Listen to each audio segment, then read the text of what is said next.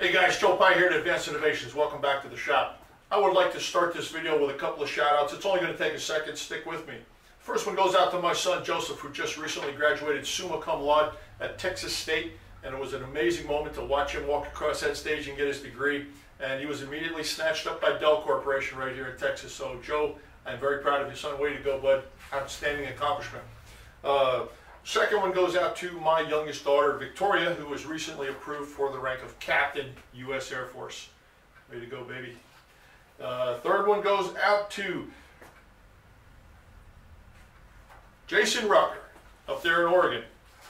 Your buddy Travis asked me to say hello to you and wish you all the best of luck with the new machine shop that you're setting up. All right. One other piece of business here. There is now a beer called Resilience. And I am not being compensated for this. There is a brewing company right here, I believe they're in Austin, Sierra Nevada, and they are donating 100% of the profits from the sale of this beer to the campfire recovery effort out there in California. So there's a lot of people that lost everything and they really could use your help. So if you are thirsty for a beer and you want to try something different, try this one and know that the profits are going to a worthy cause. So thank you for that. All right, Rotary table. Once upon a time, a long time ago, I bought myself a camera. It was a Canon AE1 SLR. And it came with an instruction manual that was so thick and so technical that I needed an instruction manual for the instruction manual. It was one of those, okay, why am I even reading this moments? They made way too many assumptions about the end user. I do not want that to happen to you guys as you watch any of my presentations on this rotary table or anything else. So I encourage feedback and questions. Okay, tangent. A true tangent is a line turns into an arc seamlessly. And let me show you one of the things that a tangent will always do.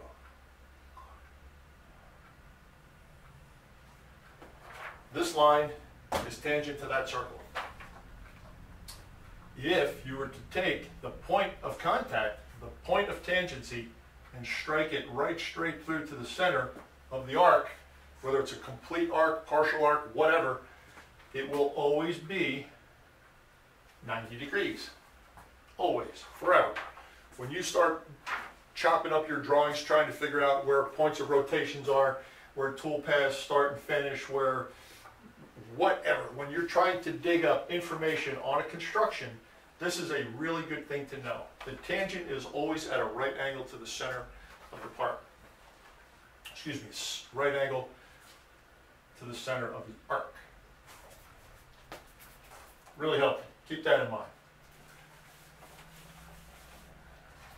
When you have two arcs that are tangent, same radius, different radius, it doesn't matter. Let's start off with a small radius.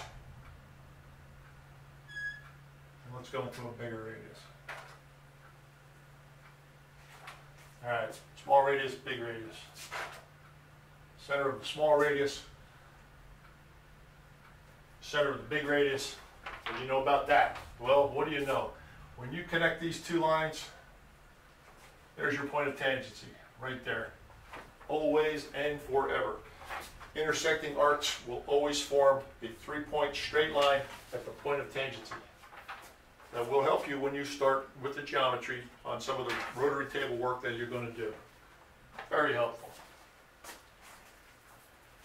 Got it?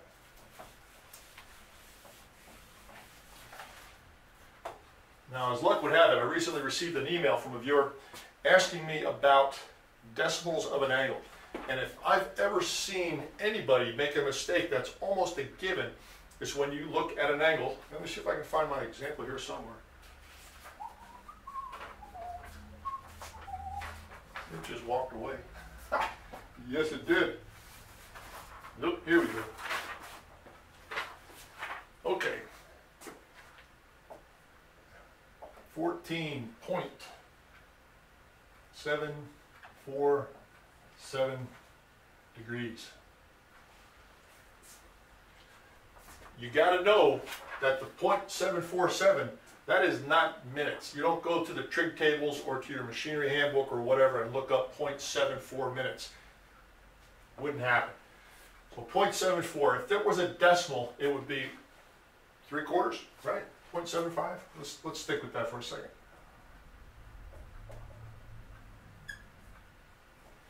Three-quarters. 3/4 of 60 minutes would be what? 0, 30, 15, 45. Right there. 45 minutes. Just a good rule of thumb. 14.747. How do we confirm that that is what we think it is? Well, you take the 0.747 and you multiply that times 60. And that results in an answer of 44.82. Okay, well, you're almost there. So we have 14 degrees,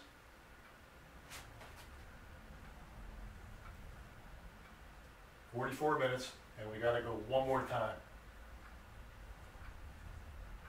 0.82 times 60 equals 49.2.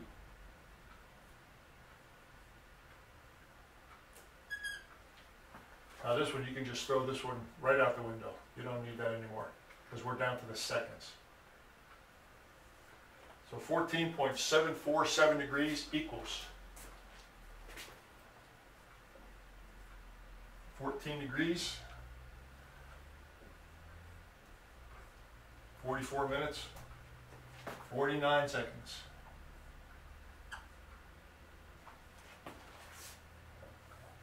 And that is almost 14:45. Simple. Not really that simple, but once you see it done, you can do it. Okay? 0.747 times the 60. Take the first whole number. That's your minutes. 0.82 times 60. Take the first whole number. That's your seconds. That's how it breaks out. Let's take a look at this piece behind me and see if we can extract enough information based on what I just told you to find the center point of this particular arc. We're given the height, we're given the width, and we are giving the origin point of the angle. I guess we're going to get the angle too. Let's say that is 35 degrees.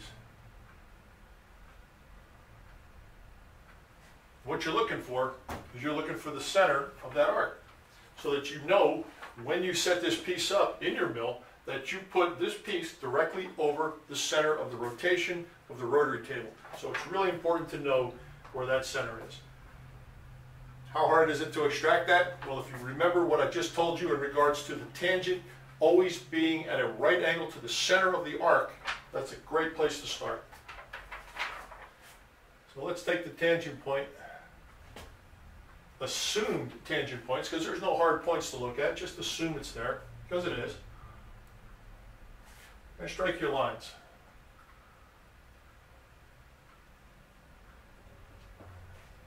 It's a right angle. This is one of the critical dimensions we're looking for, right here. Same thing here. Right angle.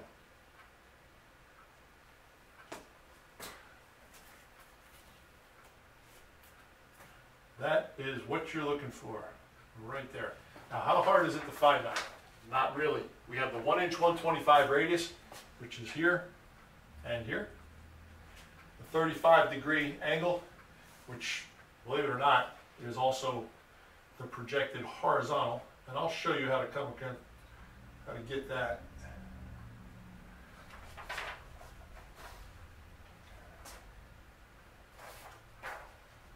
And then you have, let's go straight across, all the way out. All right. Now if we can find these two triangles right here, this one and this one, this one and this one. It'll give you the offset here. If this is 35 degrees, this is also 35 degrees. How do we know that? This angle is right here. And by construction, this would be the complement of that, 55 degrees.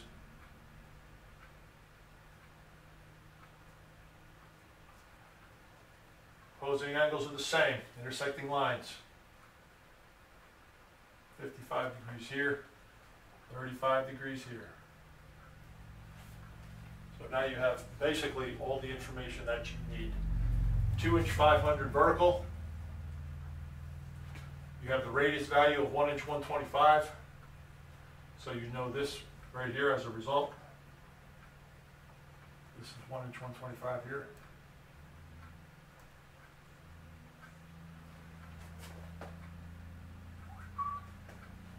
Horizontal construction, 800 minus that one right there. This turns out to be 1" 375 here.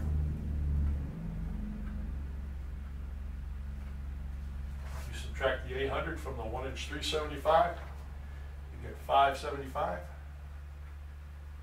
here. And now you have everything that you need. You have the two triangles, this one and this one, to figure out. And they would be